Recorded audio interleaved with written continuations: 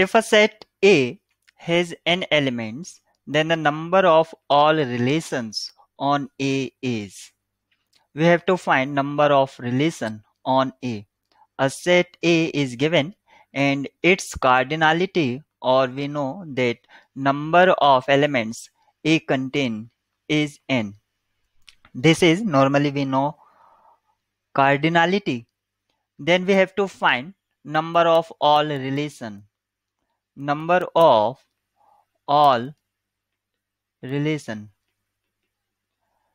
on A we have to find.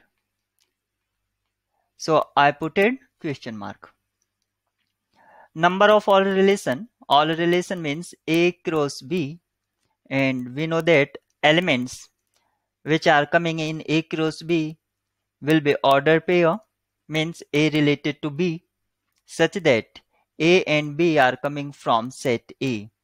Means first element is coming from first and B is coming from set B, but here both are same, so A cross B is the relation from A to B, or normally we write A cross A. So we have to find cardinality of this one or this set. Means cardinality of A cross A is equal to cardinality of A into cardinality of A. And we know that cardinality of A is n into n.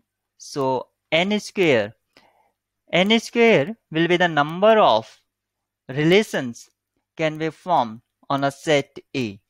So option B is correct.